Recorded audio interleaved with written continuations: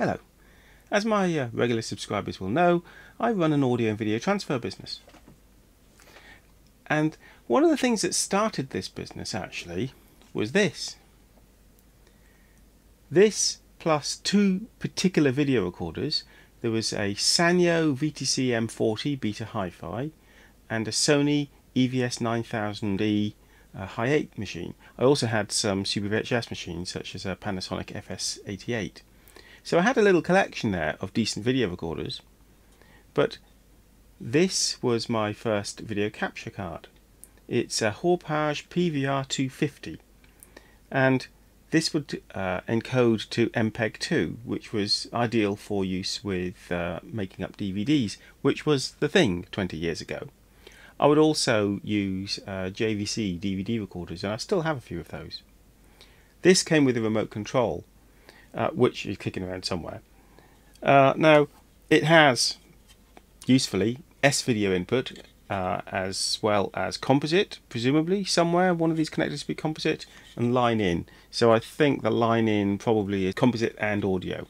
There's another connector port there. What's that for? So that'd be for the remote control receiver. So that's needed for the remote. Interestingly, it's got an empty LAN there, so there was an option for some other device. This also has a analog tuner, and it will have a NICAM stereo decoder. But in America, there'd have been a different stereo audio decoder.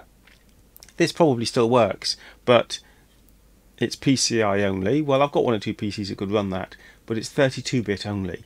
And all my modern machines are 64-bit operating systems, so unfortunately we can't demonstrate it. And MPEG-2, well, it wasn't ideal because it's not a very good format for editing. So even just cropping some, trimming up the clips could sometimes introduce lip sync errors, especially if the incoming video was corrupted. I didn't at the time have a time-based corrector to feed this. Later on, I did get a time-based corrector, and I've featured those before, the GTH ACE units. But without a time-based corrector, there was a risk that if you had corrupted video or bad edits on the tape, that it could cause this to generate lip sync errors. That never happened with the EVS9000 because that has a digital time-based corrector. And later on, I got Super VHS machines which have time-based correctors. But the Panasonic NV FS88 doesn't, and neither, of course, did the Beta Hi-Fi. So that was a little look at my first video capture card. And I just wanted to mention again this one that I received recently, which is this isn't an analog capture card, this is digital. This takes SDI, and this will capture to very large files from both standard definition and high definition. So you can connect this, and I've demonstrated this in fact, with an HDCam SR high definition video recorder. And I demonstrated that on a particular machine. It's a little PC that looks a bit like a Stormtrooper.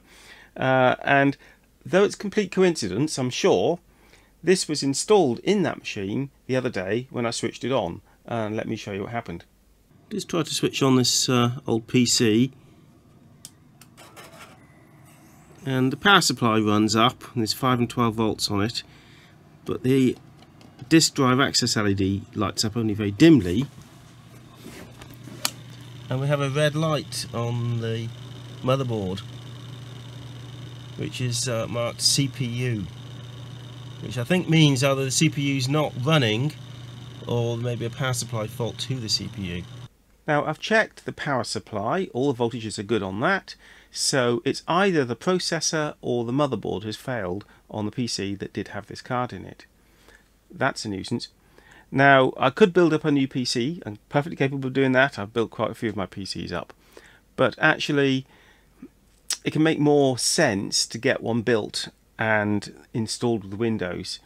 There's very little difference in cost. In fact, it can be cheaper. So I've used PC Specialist before, so I'm having them build me a new PC of very high specification, much better suited to this sort of capture. So I'm going to have a new computer arrive shortly. The only thing I'm going to salvage from the old machine will be some of the physical hard disks, and then I'll insert this, and of course have to connect up all this cabling to things like my HD Cam SR and other machines that use SDI, which includes DVC Pro HD, Digital Betacam. All those machines I can connect via these cables. But actually, a little bit difficult to use, to be honest, because, and I discussed this when we demonstrated the card, it's a bit of a nuisance having to connect these up to each individual video recorder. Really, there should be a better solution to connect. Oh, thank you. I wonder what's in this. Let's open it and have a look. Okay, the first thing I see is a multi-way cable, which is the same multi-way cable as this capture card requires. Okay, this looks like the original packaging. Well, we have the rack mount AJA Breakout box. This is extremely useful. So the other end of the multi-way cable goes to this. We have SDI 1, 2, 3, 4 connectors there, and HDMI out. These are the audio connectors. So we have up to 8 channels in and out. HDMI out again, SDI again, YUV out for a monitor, reference looper, well I won't be needing that particular one, and LTC timecode, and analog audio, and a connector for the remote control of something such as the HD Cam SR or Digibeta. So that is going to make connecting up that card hugely more convenient, because I can just plug and unplug whichever video recorder I'm working with directly onto this, instead of having to unplug the cables from the back of each video recorder and move them around. That is certainly going to be used, even though I don't have a 19-inch rack to mount it in. Oh, I think I can remove the ears actually, so I could possibly take those off. But it looks like there may be some more goodies in this box. That's just an HDMI cable to go with this, brand new, high speed. Another set of the audio cables. Another HDMI cable. A SATA drive bay. Complete with a solid state drive. That is absolutely amazing. I love that design as well. So when you open it, it releases the SATA disk, and when you close it, it connects it up again. So you can leave this permanently connected. That's a really cool design. I love that. Another of the same.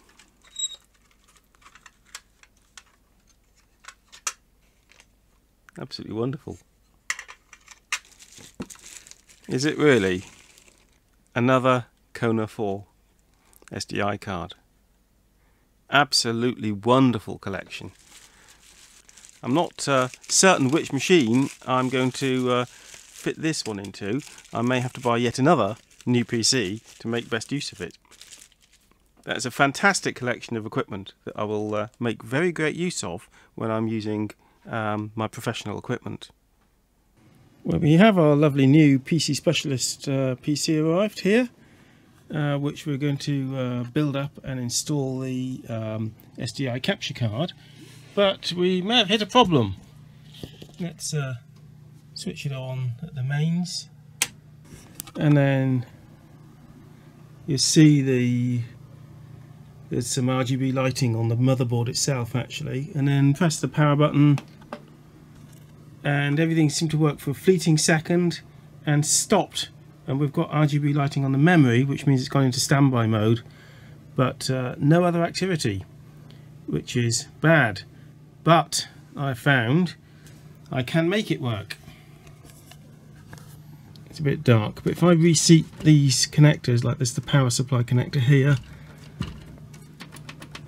and just give it all a good wiggle,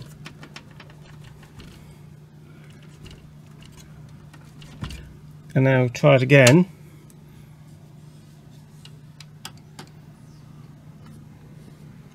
it's run up. So there's a contact problem in here somewhere.